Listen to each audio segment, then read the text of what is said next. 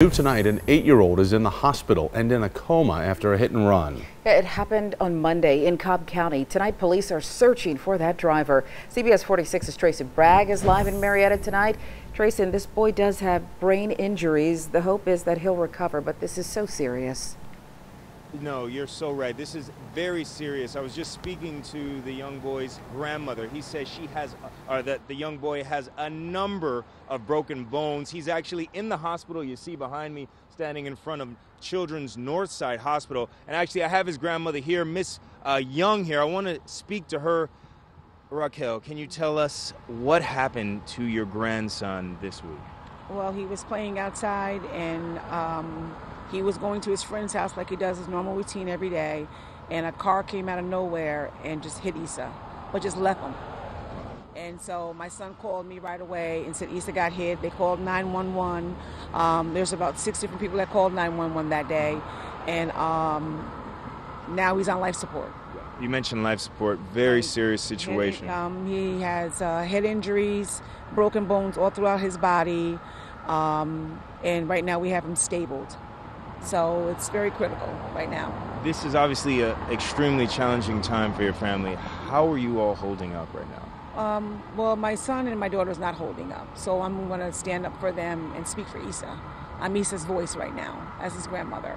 It's very hard to stand right here live right now to talk to anybody.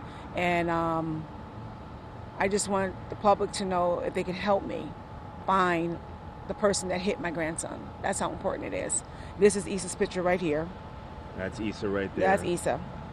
Now, you're asking for the public's help in finding whoever was responsible for this. Right. You also have a GoFundMe page set up. Tell us how they can help you in that way. The GoFundMe is actually for Issa, and it's called GoFundMe Supportive for Issa, to help, out with everything that's going on, especially being in the ICU, and anything can help us.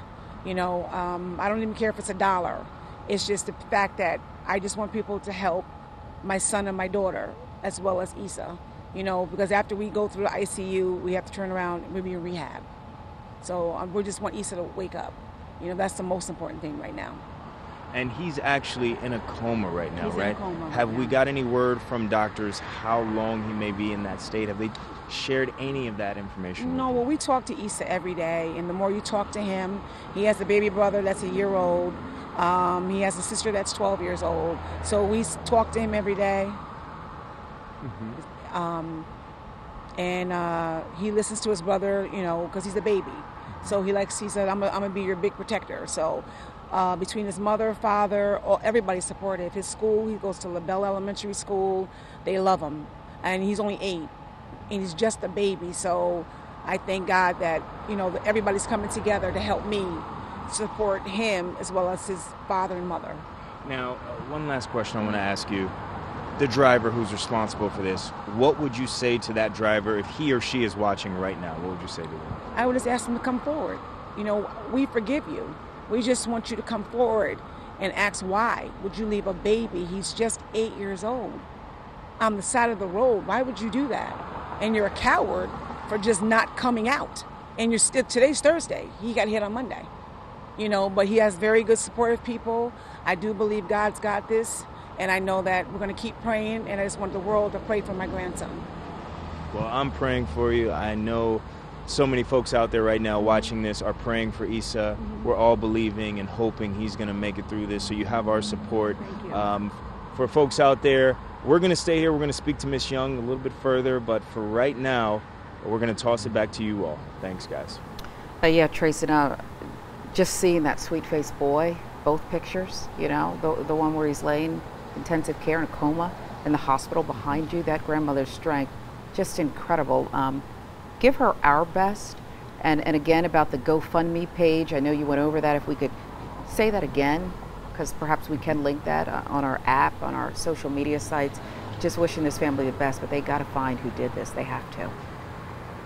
Exactly. And so they want me to have you tell us about the GoFundMe page again, and everybody's speaking about how strong you are right now. You are an amazing woman to be standing here right now under the circumstances. If you could just remind the folks who are watching right now about the GoFundMe page and how they can help.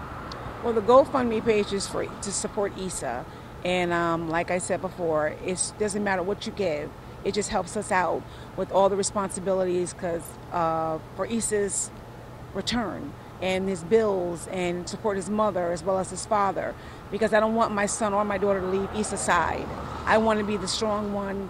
You know, I'm very numb right now. There's so much more I could say, and I know there's a little bit of time, but it would help me if you can go on Issa's page. It's on Facebook, and there's a link that I would give you so that you can give to the public and they can go on. So whatever you want to give and offer to help us, I would appreciate it.